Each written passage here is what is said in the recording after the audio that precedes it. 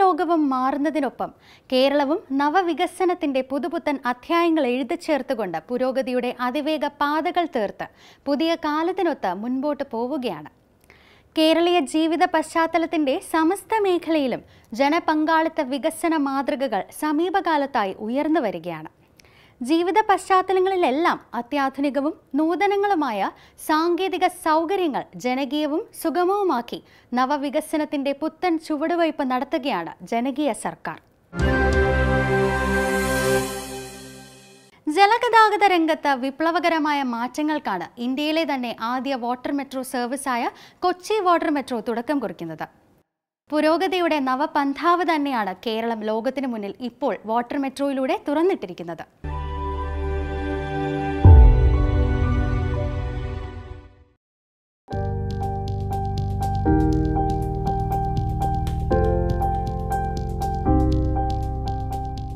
വികസന മുന്നേറ്റങ്ങളുടെ മാറുന്ന മുഖം നഗരഗ്രാമ വേർതിരിവില്ലാതെ കേരളീയ ജീവിത സാമൂഹിക ചുറ്റുപാടുകളിൽ പ്രകടമായി കാണാവുന്നതാണ്. പ്രത്യേകിച്ചും മലയാളികളുടെ ഏക ഹൈടെക് മെട്രോപൊളിറ്റൻ നഗരമെന്ന ഖ്യാതി നേടിയ അറബിക്കടലിന്റെ റാണിയായ കൊച്ചി മെട്രോ ജീവിതങ്ങളിൽ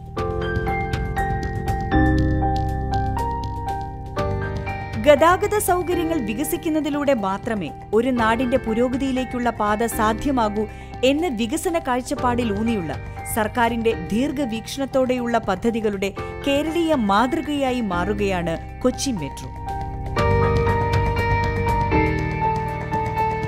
ഇന്ന് കൊച്ചിയുടെ വികസന പാതയിലൂടെ അതിവേഗം കുതിച്ചു പായുകയാണ് മെട്രോ ട്രെയിനുകൾ.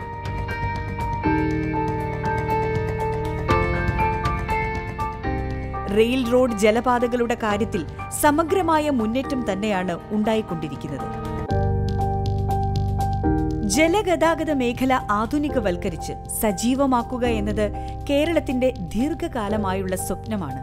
ഇപ്പോൾ ആ സ്വപ്നതുല്യമായ യാഥാർത്ഥ്യത്തിലേക്ക് ഒരു പടി കൂടി അടുക്കുകയാണ് കേരളം.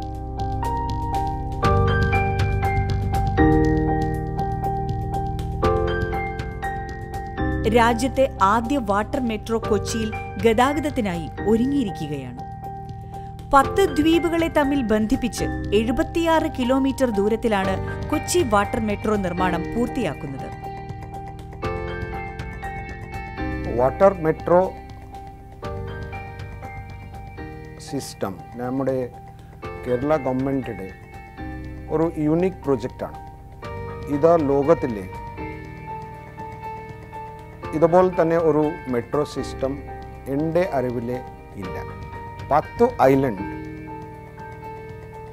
നമ്മുടെ കൊച്ചി സിറ്റിയായിട്ട് കണക്റ്റ് ആവും. 78 ബോട്ട്സുകൾ ഉണ്ടാക്കും. 38 മെട്രോ വാട്ടർ മെട്രോ സ്റ്റേഷൻസ് ഉണ്ടാക്കും.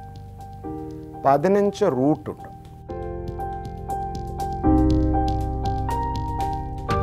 ഇന്ധനക്ഷമതയുള്ള ശീതീകരിച്ച 78 അത്യാധുനിക അതിവേഗ ഇലക്ട്രിക്കൽ ഹൈബ്രിഡ് ബോട്ടുകൾ ഉൾപ്പെടുത്തിയുള്ള ജലഗതാഗതമാണ് അധികൃതർ ഉറപ്പാക്കുന്നത്.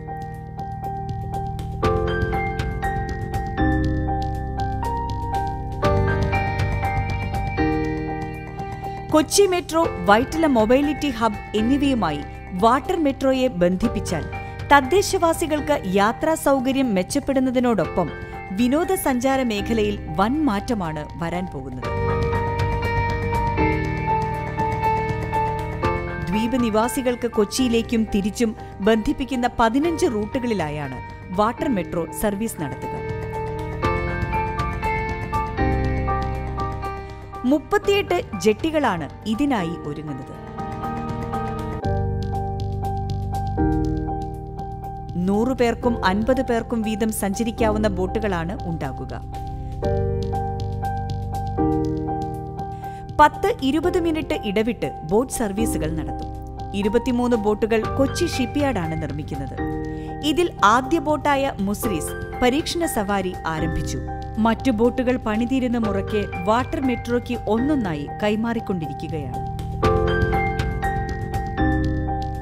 ലോക നിലവാരത്തിലുള്ള ബോട്ട് സർവീസുമായി ഏറ്റവും മികച്ച സേവനങ്ങൾ ലഭ്യമാക്കാനുള്ള തയ്യാറെടുപ്പിൽ നിലവിലെ യാത്രാരീതികളെ മാറ്റിമറിക്കുന്നതാണ് വാട്ടർ മെട്രോ ബോട്ടുകൾ.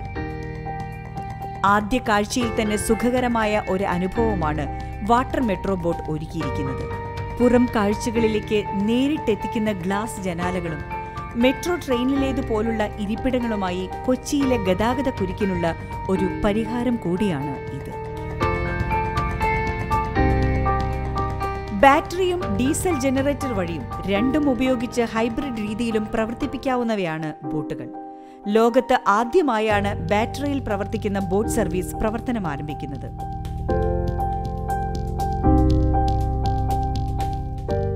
അലുമിനിയം കറ്റമറൈൻ ഹള്ളിലാണ് ബോട്ടുകൾ നിർമ്മിച്ചിട്ടുള്ളത്. കായൽ പരപ്പിലൂടെ വേഗത്തിൽ പോകുമ്പോൾ പരമാവധി ഓളങ്ങൾ കുറയ്ക്കുന്ന രീതിയിലാണ് ബോട്ടിന്റെ ഘടന. ജലഗതാഗതത്തിൽ ലോകത്ത് തന്നെ നിരവധി പുതുമകൾ സമ്മാനിച്ചുകൊണ്ട് നിർമ്മിക്കുന്ന ബാറ്ററി പവേർഡ് ഇലക്ട്രിക്കൽ ബോട്ടുകളാണ് നീറ്റിലിറക്കുന്നത്. യാത്രക്കാരുടെ തിരക്ക് നിയന്ത്രിക്കാനായി പാസഞ്ചർ കൺട്രോൾ സിസ്റ്റം ബോട്ടിലുണ്ട്. ഭിന്നശേഷിക്കാർക്കും പ്രായമായവർക്കും യാത്ര സുഖകരമാക്കാൻ കോൺക്രീറ്റ് ഫ്ലോട്ടിംഗ് പോണ്ടൂണുകളിലാണ് ജെട്ടികൾ ഒരുക്കിയിരിക്കുന്നത്. അതിനാൽ വേലിയേറ്റവും വേലിയിറക്കവും ജെട്ടികളെ ബാധിക്കില്ല. CCTV ക്യാമറയും സുരക്ഷാ സംവിധാനങ്ങളും യാത്രക്കാരുടെ സുരക്ഷയ്ക്കായി ഒരുക്കിയിട്ടുണ്ട്. പൂർണ്ണമായും എയർ കണ്ടീഷൻ ചെയ്ത ബോട്ടുകളിലിരുന്ന് കായൽ കാഴ്ചകൾ യാത്രക്കാർക്ക് ആസ്വദിക്കാം. ഓപ്പറേറ്റിംഗ് കൺട്രോൾ സെന്ററിൽ നിന്നും ബോട്ടിന്റെ സഞ്ചാരം നിരീക്ഷിക്കാനുള്ള ഓട്ടോമാറ്റിക് സജ്ജീകരണവും രാത്രി യാത്രയിൽ ബോട്ട് ഓപ്പറേറ്റേഴ്സിന് സഹായമാകുന്നതിന് തെർമൽ ക്യാമറയും ഒരുക്കുന്നുണ്ട്.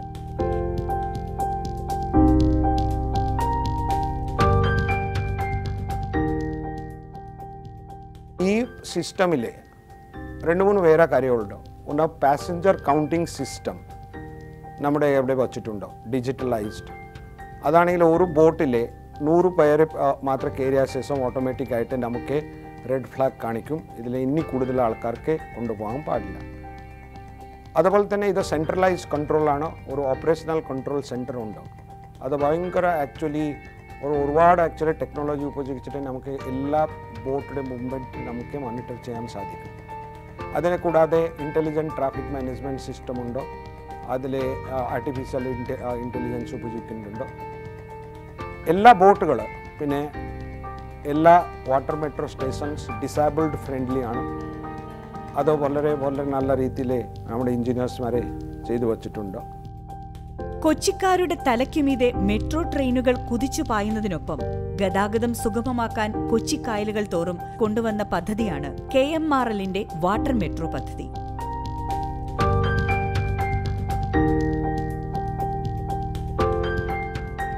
ഒരേ കാർഡ് ഉപയോഗിച്ച് ബോട്ടിലും ട്രെയിനിലും കയറാമെന്നതിനു പുറമെ വൈറ്റില അടക്കമുള്ള സ്റ്റേഷനുകളിൽ ഇരു സർവീസുകളും പരസ്പരം ബന്ധിക്കപ്പെടുകയും ചെയ്യും.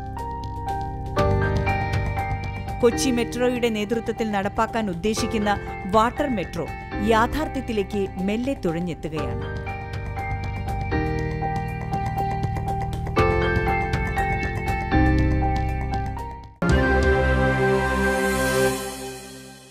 നോട്ട് ഡ്രഗ്സ് ഒന്നാം ഘട്ട മുന്നൊരുക്കങ്ങൾ പുതിയൊരു ദിശാബോധമാണ് സമൂഹത്തിനും പ്രത്യേകിച്ച് യുവതലമുറയ്ക്കും പകർന്നു നൽകിയത്. ഒന്നാം ഘട്ടത്തിന് കൈവന്ന ഈ ജനകീയ പങ്കാളിത്തം കൂടുതൽ ശക്തമാക്കി മയക്കുമരുന്ന് ലഹരിക്കെതിരായി നവംബർ 14 മുതൽ ജനുവരി 26 വരെ നീളുന്ന രണ്ടാം ഘട്ട പടയൊരുക്കം സർക്കാർ ആരംഭിച്ചിരിക്കുകയാണ്.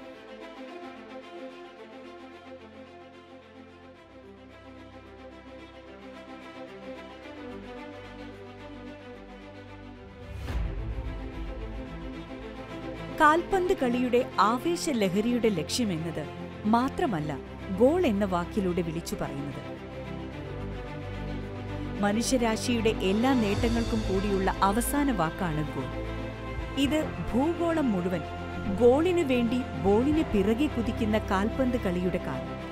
ഫുട്ബോളിനോളം മനുഷ്യജീവിതത്തെ മാറ്റിമറിച്ച മറ്റൊരു കായിക വിനോദവുമില്ല. കളിക്കാരന്റെ മാത്രമല്ല കാണികളുടെയും കളിയാണ് കാൽപന്ത് കളി. മനുഷ്യ മനസ്സുകളിലേക്ക് കളിയാരവങ്ങളുടെ ജീവിത ലഹരി നിറയ്ക്കുന്ന ലോക ഫുട്ബോൾ മാമാങ്ക കാലത്താണ് മയക്കുമരുന്ന് ലഹരിയുടെ അജീർണം ബാധിച്ച് കളിയാരവങ്ങൾ നിലച്ചുപോയ ജീവിതത്തിലേക്കുള്ള പെനാൽറ്റി കിക്കുമായി ലഹരി വിമുക്ത കേരളത്തിനായി ലഹരിക്കെതിരെയുള്ള രണ്ടാം ഘട്ട പടയൊരുക്കം സർക്കാർ നടത്തുന്നത്. രണ്ടാം ഘട്ടത്തിലേക്ക് നവംബർ 14 മുതൽ ജനുവരി 26 വരെ നീണ്ടുനിൽക്കുന്ന വിപുലമായ പരിപാടികളാണ് വിവിധ വകുപ്പുകളുടെ നേതൃത്വത്തിൽ ആസൂത്രണം ചെയ്തിരിക്കുന്നത്. ഒക്ടോബർ 6 മുതൽ നവംബർ 1 വരെയുള്ള ഒന്നാം ഘട്ട ക്യാമ്പയിൻ കാലയളവിൽ കേരളപ്പിറവി ദിനത്തിൽ കേരളമൊരുക്കിയ ലഹരി വിരുദ്ധ ചങ്ങലയോടെ ലഹരിക്കെതിരായ പോരാട്ടത്തിന് പുതിയൊരു മാനമാണ് കൈവന്നത്.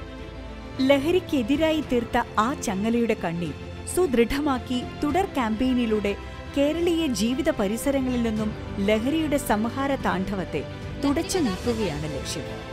സംസ്ഥാനത്തെ എല്ലാ വകുപ്പുകളും ഒരേ മനസ്സോടെ ഒറ്റക്കെട്ടായി നിന്നുകൊണ്ടുള്ള ലഹരി പ്രതിരോധ പ്രവർത്തനങ്ങളാണ് ഈ കാലയളവിൽ നടത്തിയത്. പോലീസ്, എക്സൈസ് വകുപ്പുകൾ ക്യാമ്പയിനിൽ ഫലപ്രദമായി ഇടപെട്ട് പ്രവർത്തിച്ചു. ലഹരിക്കെതിരെയുള്ള തീവ്രയത്ന പരിപാടിയുടെ ആദ്യത്തെ ഘട്ടം ഒക്ടോബർ മാസം 2-ാം തീയതി തുടങ്ങി ഒക്ടോബർ മാസം 31-ാം തീയതി തീരുന്ന തരത്തിലാണ് നടപ്പാക്കിയത്. അതിൽ സമൂഹത്തിൽ പൊതുവായിട്ട് ലഹരിക്കെതിരെ ഒരു അവബോധം ഉണ്ടാക്കാനും ഈ പ്രശ്നം തിരിച്ചറിയാൻ ഉള്ള അടയാളങ്ങൾ പൊതുജനങ്ങൾക്ക് മനസ്സിലാക്കാനും അതുപോലെ ഈ പ്രശ്നത്തിൻ്റെ ലക്ഷണങ്ങൾ കണ്ടാൽ പ്രതികരിക്കണം എന്നുള്ള ഒരു സന്ദേശം കൊടുക്കാനും സാധിച്ചിട്ടുണ്ട്. ലഹരി വിരുദ്ധ ക്യാമ്പയിൻ കാലയളവിൽ പോലീസ് 2823 കേസുകളിലായി 3071 പേരെയാണ് മയക്കുമരുന്ന് കേസുമായി ബന്ധപ്പെട്ട് അറസ്റ്റ് ചെയ്തത്. എക്സൈസ് ആരംഭിച്ച സ്പെഷ്യൽ ഡ്രൈവിംഗ് നവംബർ 1 വരെ 1267 കേസുകളിലായി 1311 പ്രതികളെ അറസ്റ്റ് ചെയ്തിട്ടുണ്ട്.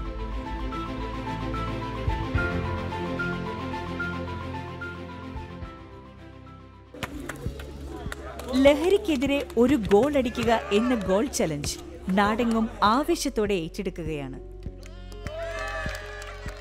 ലഹരിക്കെതിരെ 2 കോടി ഗോൾ അടിക്കുക എന്നതാണ് ലക്ഷ്യം.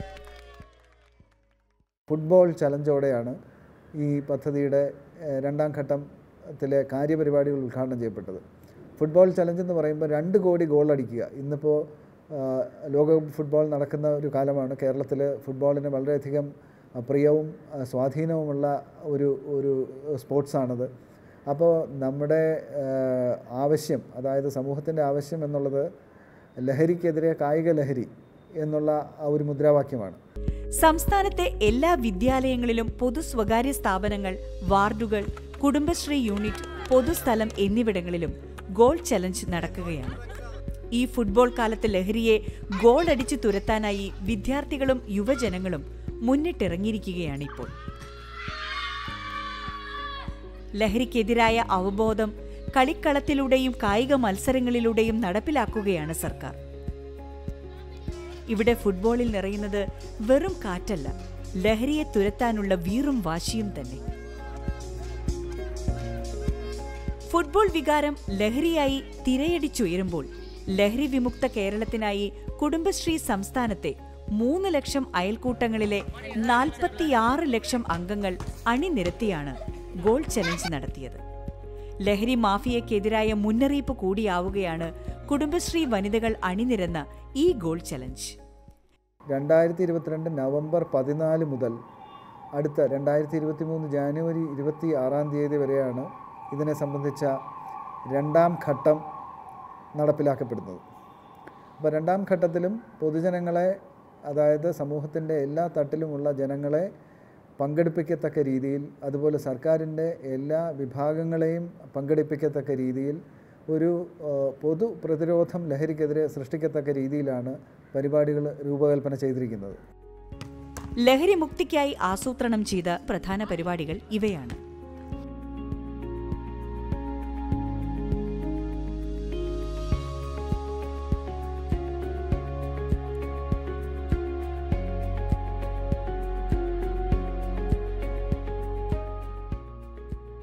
ലഹരിക്കെതിരെ വിദ്യാർത്ഥികൾ തീർത്ത ചങ്ങലയുടെ തുടർച്ച പോലെ കണ്ണി പൊട്ടാതെ ലഹരിമുക്ത കേരളത്തിനായി കേരളം ജീവിത കളിക്കളങ്ങളിൽ കാൽപന്ത് കളിയുടെ ആവേശം നിറച്ച് കുതിക്കുകയാണ്.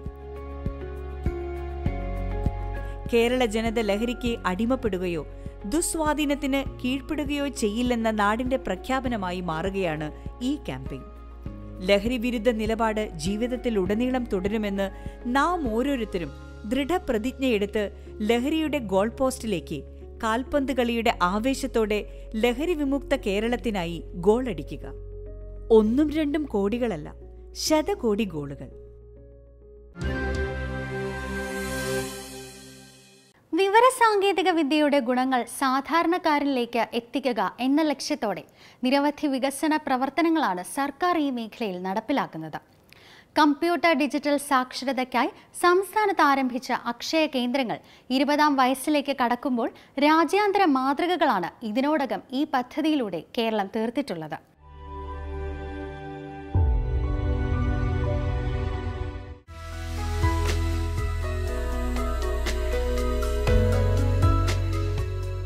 ഡിജിറ്റൽ യുഗത്തിലൂടെ ജീവിതം ഒരുക്കുകയാണ് ഇന്ന് ഭൂലോകത്തുള്ള നവലോക ശില്പികൾ. ഈ ഡിജിറ്റൽ വേവിൽ ലോകത്തിൽ എന്തും ഏതും ഡിജിറ്റൽ ഫോർമാറ്റിലേക്ക് പറിച്ചു നടപ്പെട്ട് കഴിഞ്ഞിരിക്കുകയാണ്. ലോകത്തെ ഡിജിറ്റലായി മാത്രം കണ്ട് വ്യാവസായിക സ്വാർത്ഥ ലാഭക്കൊതിയോടെ ചിലരുടെ മാത്രം കൈക്കുമ്പിളിലേക്ക് ഒതുക്കുമ്പോൾ നമ്മുടെ കേരളത്തിൽ ഇന്റർനെറ്റ് സംവിധാനങ്ങൾ ഓരോ പൗരന്റെയും അവകാശമാക്കി ഒരു ജനകീയ ഡിജിറ്റൽ നയം പ്രാവർത്തികമാക്കുകയാണ് സർക്കാർ. നവ ഡിജിറ്റലിസത്തിന്റെ കാലത്ത് വിവരസാങ്കേതിക രംഗത്തെ അസമത്വം ഇല്ലാതാക്കുക, വിവരസാങ്കേതിക വിദ്യയുടെ ഗുണഫലങ്ങൾ എല്ലാ ജനങ്ങളിലും എത്തിക്കുക എന്നീ ലക്ഷ്യത്തോടെ 2002 നവംബർ 18 മലപ്പുറം ജില്ലയിൽ തുടക്കം കുറിച്ച അക്ഷയ പദ്ധതി ഇന്ന് കേരളത്തിലെ എല്ലാ നഗര ഗ്രാമങ്ങളുടെയും സേവന കേന്ദ്രങ്ങളായി മാറിക്കഴിഞ്ഞിരിക്കുന്നു.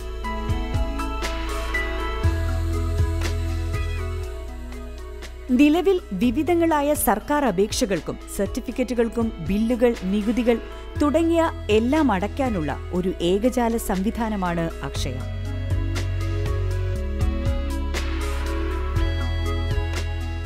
ജനസേവനത്തിന്റെ സംതൃപ്തമായ 20 വർഷങ്ങൾ പിന്നിടുമ്പോൾ ഇന്ന് 15,000-ത്തിലധികം പേർക്ക് തൊഴിൽ നൽകിക്കൊണ്ട് സംസ്ഥാനത്തുടനീളം 2692 അക്ഷയ കേന്ദ്രങ്ങൾ പ്രവർത്തിക്കുന്നുണ്ട്.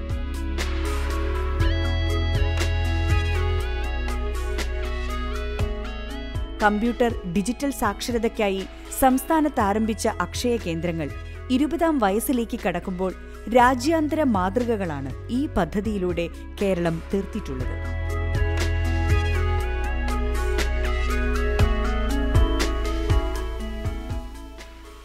അക്ഷയയിലെ ജേർണി കേരള ഇൻറ്റു ഡിജിറ്റൽ ഗവേണൻസിൻ്റെ ജേർണിയാണ്. നമ്മുടെ 2002 മലപ്പുറത്തിൽ ഈ ലിറ്ററസി ഭാഗം അനുസരിച്ച് we started the Akshaya centres. അതിലെ 5 ഇയേഴ്സിൻ്റെ ടാർഗറ്റിലെ we were trying to do citizens digital literate ആക്കിയിട്ട് അതാണ് നമ്മുടെ ഉദ്ദേശം. അതനുസരിച്ച് 2009-10 ഫസ്റ്റ് ഗവൺമെൻറ് സർവീസ് നമ്മുടെ health insurance scheme Swasthya Bima Yojana തന്നെ 34 lakh ആൾക്കാരനെ വി ഓൺ ബോർഡഡ്. അതാണ് when Akshaya centres were started to giving government services. അത് കഴിഞ്ഞ് 2010-11 Aadhaar services, 2011 E district services, പിന്നെ ബാങ്കിങ് സർവീസ് ആയി.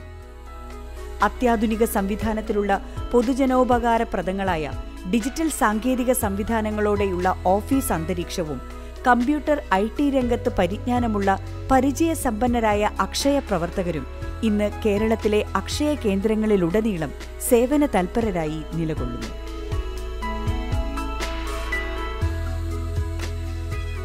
ഇരുപത് വർഷം കൊണ്ട് ജനപിന്തുണയും വിശ്വാസവും ആർജിച്ച് അക്ഷയ കേന്ദ്രങ്ങൾ വഴി നിരവധി സർക്കാർ സേവനങ്ങളാണ് ജനങ്ങൾക്കായി നൽകുന്നത്.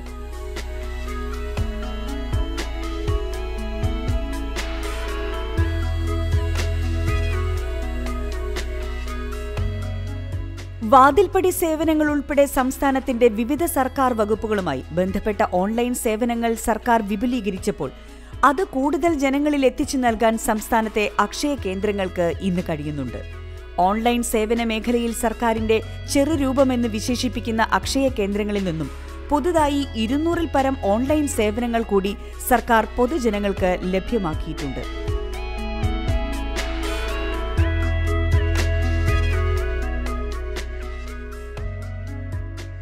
ഇരുപത് വർഷമാകുമ്പോഴത്തേക്ക് കുറച്ചുകൂടി ഒരു നെക്സ്റ്റ് ജനറേഷൻ എന്നുള്ള നിലയിലേക്ക് അക്ഷയ കേന്ദ്രങ്ങൾ മാറുകയാണ്.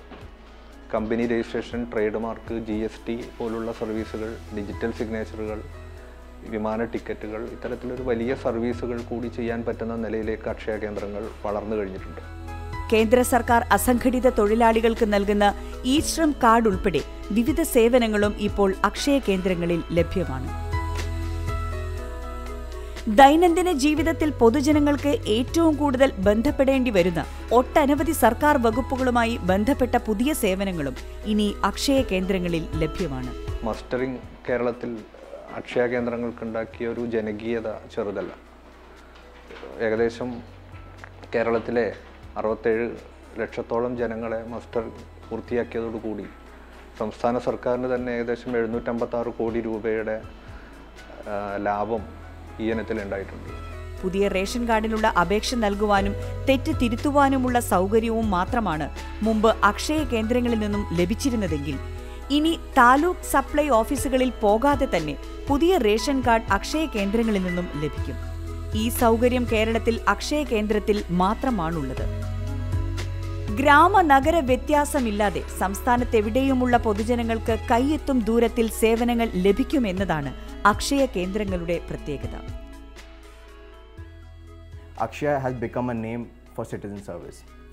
Government digital governance like Kerala already ഒരു national level leader ആണ് in terms of digital services, in terms of government department integration into digital services. പക്ഷേ എല്ലാ ഗവൺമെൻറ് ഉദ്യോഗസ്ഥൻ എല്ലാ ഡിപ്പാർട്ട്മെൻറ്റിലെ ഡിജിറ്റൽ സർവീസ് ഡിഫറെൻ്റ് ആണ്. സിറ്റിസണിലെ ഒരു ഇൻട്രാക്ഷൻ ഫേസ് വേണം. അതാണ് Akshaya. E district, ILGMS, Aadhaar services അത് ഓൾറെഡി എസ്റ്റാബ്ലിഷ് സോഫ്റ്റ്വെയർ ആണ്. പക്ഷേ സിറ്റിസണിലെ ഇൻട്രാക്ഷനിന് വേണ്ടി ഒരു ട്രസ്റ്റ് വർത്തി നെയിം വേണം. അതാണ് Akshaya. It gives a reliability, it gives comfort level for a citizen to go and get services from the Akshaya Center. സർക്കാർ നിശ്ചയിച്ച നിരക്കിൽ സേവനങ്ങൾ ലഭിക്കുന്നതിനൊപ്പം പൊതുജനങ്ങൾ നൽകുന്ന ആധികാരിക രേഖകളുടെ ഉപയോഗം അക്ഷയ കേന്ദ്രങ്ങളിൽ സുരക്ഷിതവുമായിരിക്കും.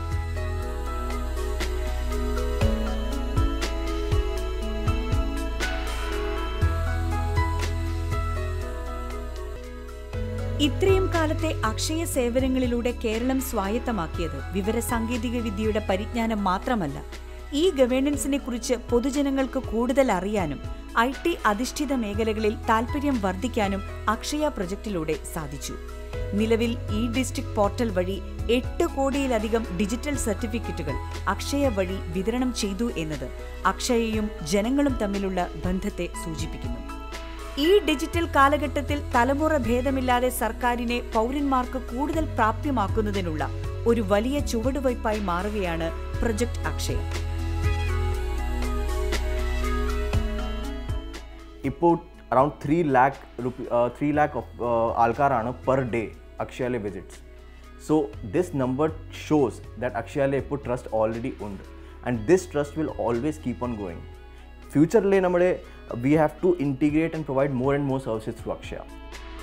രാജ്യാന്തര മാതൃകകൾ തീർത്ത് സുത്യർഹമായ ജനസേവനത്തിന്റെ 20 അഭിമാന വർഷങ്ങൾ ആഘോഷിക്കുമ്പോൾ തീർച്ചയായും അക്ഷയ കേന്ദ്രങ്ങൾ നാടിന് സേവനത്തിന്റെ പുത്തൻ പ്രതീകമായി ഉയർന്നു നിൽക്കുകയാണ്. അടിസ്ഥാന സൗകര്യ വികസനത്തിൽ വിസ്മയകരമായ മാറ്റങ്ങളാണ് സംജാതമായിക്കൊണ്ടിരിക്കുന്നത്. സാമൂഹ്യ നേട്ടങ്ങളിൽ നിന്ന് വ്യതിചലിക്കാതെ വ്യവസായ വളർച്ചയിലും ആധുനിക തൊഴിൽ തുറയിലും കുതിപ്പുണ്ടാക്കി പുതിയ കാലത്തിലേക്ക് കുതിക്കുകയാണ് കേരളം.